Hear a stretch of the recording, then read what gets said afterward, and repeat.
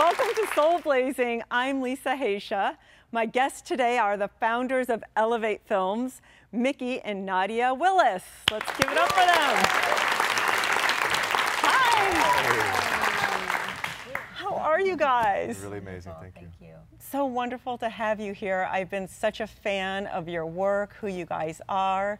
You are reinventing Hollywood, and it so needs it. So you guys have been big in the business for a long time, both of you writers, directors, and you decided to quit the way Hollywood was because you didn't like what it was doing to your soul. Yeah, pretty much. Yeah, well, for me, I really didn't have a choice. I had an experience. I was at the World Trade Center on 9/11, 2001, and it did something to me. I spent 3 days there aiding in the search and rescue efforts, and suddenly I came back to LA, and a lot of the stuff that I was working on, I just couldn't do anymore. Something kind of like a snap to grid happened, and I couldn't sell the products that I was selling as a director. I couldn't demean the women in music videos. I had a pretty successful career as a music video director, and suddenly everything just seemed, it was time to get serious. And so I actually left Hollywood for a year and a half and thought I was done, and had to come back and reinvent myself and the game that we were playing. So that's what we're still working on today. Yes, so you moved out of Hollywood and you moved to Ojai, and you created Elevate Films, which is a company that really is geared towards families. Families and transformation, really, human transformation, because we do a lot of activism stuff too, but we really in a response to everything that's going on in our world and realizing that true change comes from the inside out, we decided to focus on human transformation. So most of the work that we do is really around helping or filming different modalities and events and anything that allows people to see a map to how to really unleash their greatness is what we've decided to focus our cameras on. And in the last couple of years, that's also expanded into things like activism and politics, you know, really using media. We have to do that today. We have to. We don't have a choice today. If we don't, our world has changed. Yeah, let's give an applause for that. Yes. Can you share with us a couple of projects that you have worked on that have made a big change? That have made a big change. Well, yeah, because you have so many followers. And yeah, we spent the last a year or plus working with the Standing Rock movement and the protest and situation that was happening in North Dakota and South Dakota. And so it was really an amazing experience to be on the ground in a situation like that, where the world's eye was there via mainstream media, and to really get a glimpse at how inaccurate the reporting was and how slanted it was based upon the agendas of the individual corporations that were running the media show. And so we ended up, with help from other activists and humanitarians, bringing a busload of filmmakers to Standing Rock and saying, we are citizen journalists.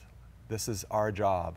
Let's go. So it was everything from, thank you, from everything from a kid with a 20-year-old kid with a Facebook Live to really professional media crews that were there to film the veterans, to make sure that we helped to provide drones so that the stuff that was happening on the other side of the protest lines we could actually see. So a lot of the drone pilots were heroes there because they're the ones that were able to show what was going on when they were saying they weren't using militarized, weapons or anything like that. The drones were catching all of that. And now there's a giant court case that's happening that we're utilizing all the media that we captured to have the charges dropped on the 850 water protectors that were there in peaceful protest and were all arrested just to make a statement to the world that we can never protest against big corporations. That's really what that game was about. And so now we're really focused on countering that misinformation. Oh, that's great. What about you, Nadia? What's your part in this? How do you guys work together, and what is it like working with your husband? Oh, wow. Well, I think really, I am a creative partner as well as a supportive partner. You know, I also kind of hold down the structure of Elevate as well as at home, you know, with the kids. But he's a super hands-on dad. And so we actually do both. You know, I'm a businesswoman and a mother, and he's a businessman and a father. And I think that's the new paradigm right now too, is that, you know, in the past the men would go out and work and then the women would stay home and kind of just take care of the kids. And now it's a hybrid. You know, we're sharing the responsibilities, and it makes a more of a holistic family environment, which is amazing and powerful. And it's why our children are so, I would say they're really present, because we are committed to being present with them as much as possible.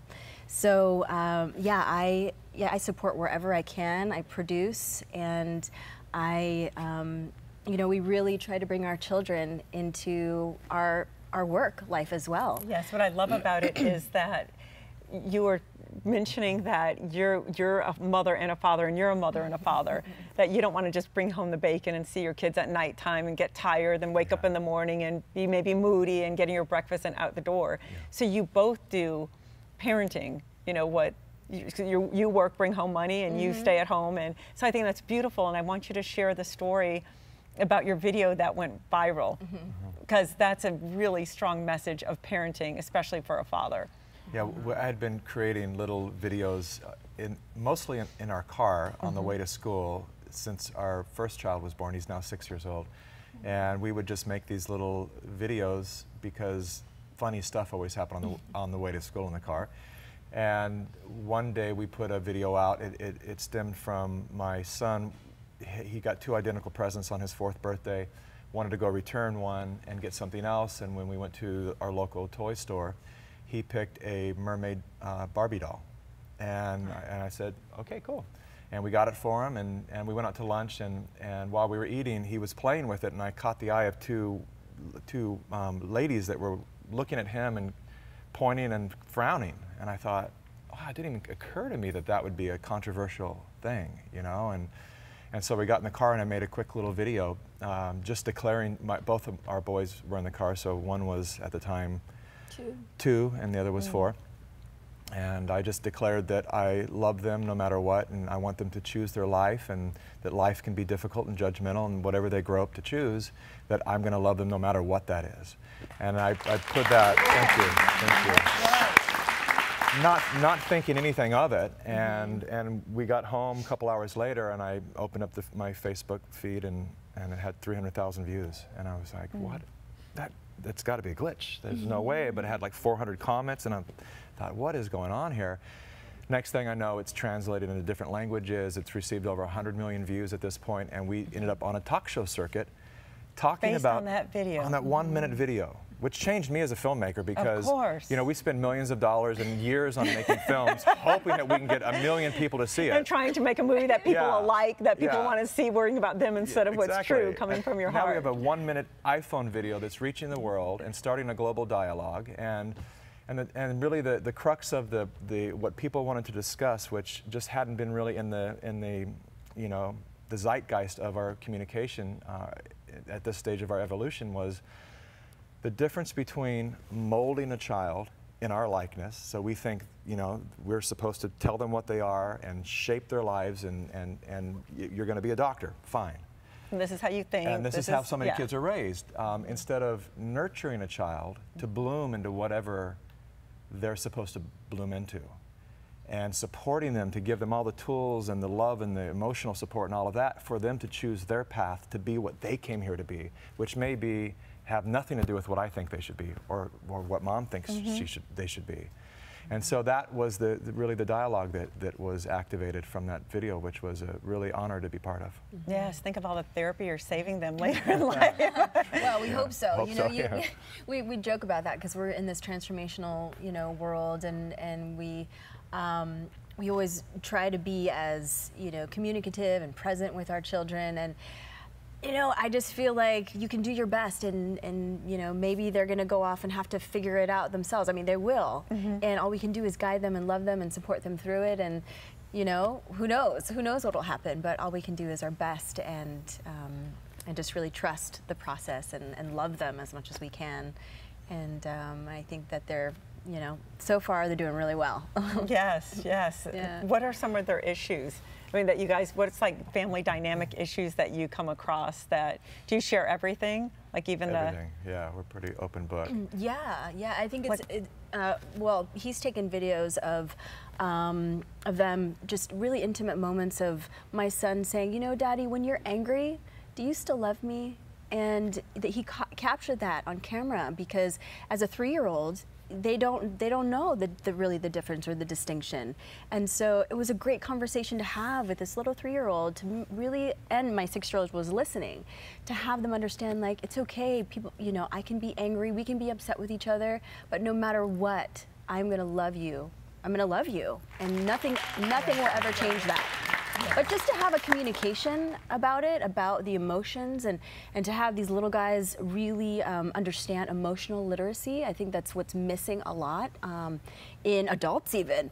But you know, if you start at a very, very young age, having that conversation and allowing them to express and talk about, like, you know, this is what's up for me too. We really talk about, like, you know, this, I'm really upset about this right now, or I'm really frustrated right now, I just need some space. And just to have that dialogue with them is really powerful, we found. So you treat them like adults? I mean, yeah, yes, to an extent, like that they're smart little beings who actually, you know, understand. Yes. But of course, they're children, so it's also having compassion for where they are, and that if they throw a fit, then, you know, they're just having a moment. Yes. And there's a different perspective that we have, and I know a lot of other parents have too.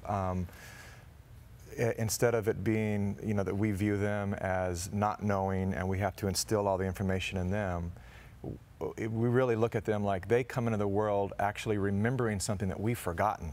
Yes.